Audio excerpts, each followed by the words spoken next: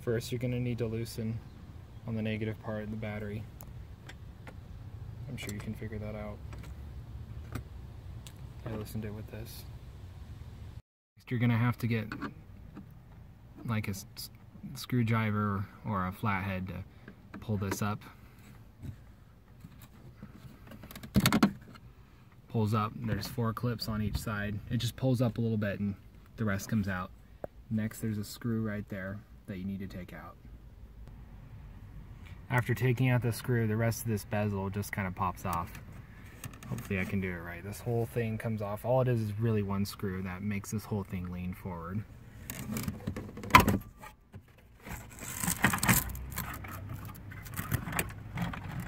Now you have access to the OEM stereo. There's 4 screws, here, here, here, and similar one on the other side. Remove those.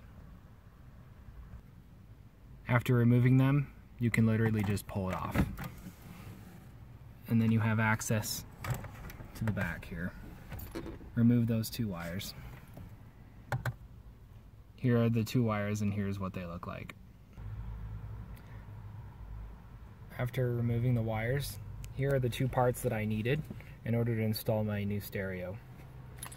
This one connects to the stereo. This one helps with the connection to the antenna. The aftermarket stereo I purchased, it is a DPX502BT. Here's the back of it. The OEM connector that comes with this is like this. Looks like this. This is what comes with the OEMs, with the new stereo. I'm going to put this in here. And then after plugging that in, or at least later, hook up the wires from the OEM hookup to this. Here's the stereo and wiring kit that came with my aftermarket stereo. Looks like this. Here's the one that I bought to be able to connect to the OEM adapters without having to cut too many wires. I'll be connecting these colors corresponding with their these cables corresponding with their colors. There are probably better ways to do this, but I'm taking the corresponding matching wires and just using wire connectors, twist tie wire connectors for these 2.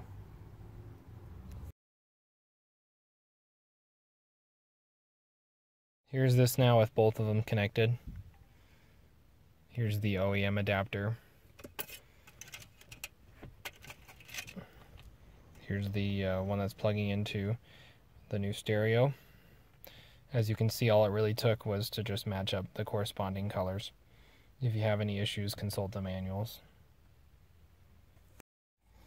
Also, this guy right here, make sure it's on a metal part of your car because it's the ground. Old stereo, you're going to need to move these 4 guys right here. They are kind of star shaped.